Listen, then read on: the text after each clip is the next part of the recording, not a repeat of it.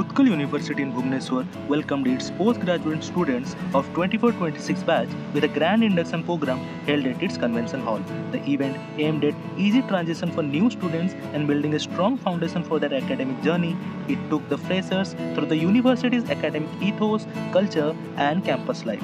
Addressing the students through a video message, Minister of Higher Education Suryabanshi Suraj urged the students to put their state in focus while building their careers. We were graced with the presence of Honorable Vice Chancellor Sabita Acharya, who showered us with many kind words. An insightful address was given by Santosh Kumar Satpathy, who also highlighted the significance of environment in our life, which was again followed by Sir Arvind Agarwal, Guest of Honor, Commissioner cum Secretary to Odisha Higher Education Department regarding holistic development. The detailed guided to the freshers expressed excitement and gratitude for the warm reception and the valuable information shared during the event.